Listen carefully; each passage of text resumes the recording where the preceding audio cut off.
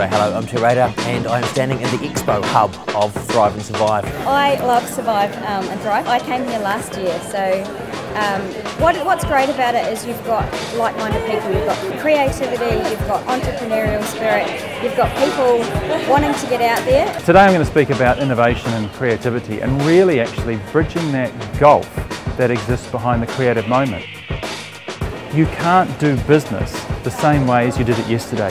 You need entirely new ideas, new methods, new processes, and if anybody is well placed to give us those, it's the creative sector. We need you to do your thing. So what are you sort of promoting here today? I'm promoting a visit by Toi-a-iwi organisation. They're an ethical trade charity from the UK.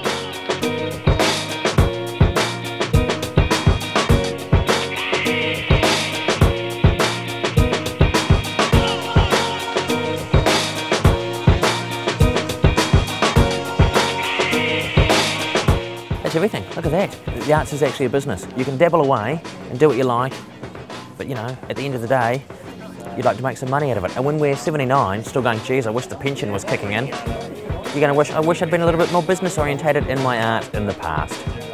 These people can all help. How great are they?